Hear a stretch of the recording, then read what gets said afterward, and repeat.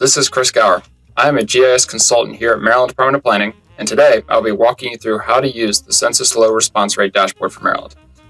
The Census Low Response Rate Dashboard, developed specifically for Maryland, was structured similarly to the U.S. Census Bureau's Rome app. While Rome shows all the information via pop-up, the Low Response Dashboard shows key variables contributing to the low response score as either dynamic donut chart or as a dynamic text indicator. Now let's talk about how to use the dashboard. To navigate around the map, you can either click and drag with the mouse or use the county filter in the top right corner of the header. Once a county is selected from the drop-down list, the map will zoom and flash to the county you select. Additionally, there is a built-in zoom control in the bottom right corner of the map. On startup, all donut charts and indicators default to Census Tract 1000 in Allegheny County. The census tract that is being referenced in the donut charts and indicators is updated via click selection. There are two ways to update the charts: the selection tool or the selection icon in the pop-up.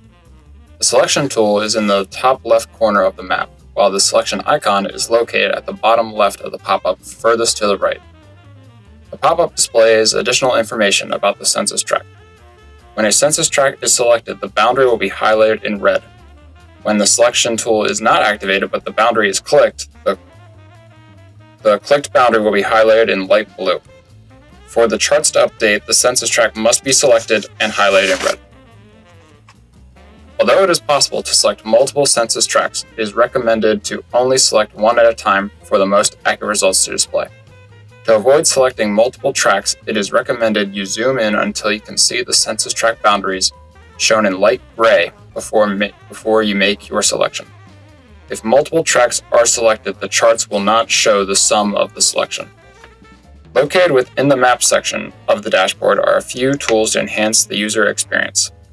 In the top right corner of the map are three icons. Starting from the left, the Home button, Legend button, and the Base Map button. The Home button updates the map zoom level to statewide. The Legend button displays all the map layer names and their associated symbol. Lastly, the Base Map button allows you to update the base map style of the map. The base map choices range from vector road maps to satellite imagery. When the dashboard is first launched, there is a text panel on the left side of the dashboard that displays temporarily and then is docked. If you click the small arrow tab to the left of the blue donut charts, the text panel will display again. This panel gives brief instructions on how to use the dashboard, a more detailed link to the user guide document, a link to the U.S. Census Bureau's Rome app, and describes the variables that determine a tract's low response score. Thank you for your interest in using the Census Low Response Rate Dashboard for Maryland.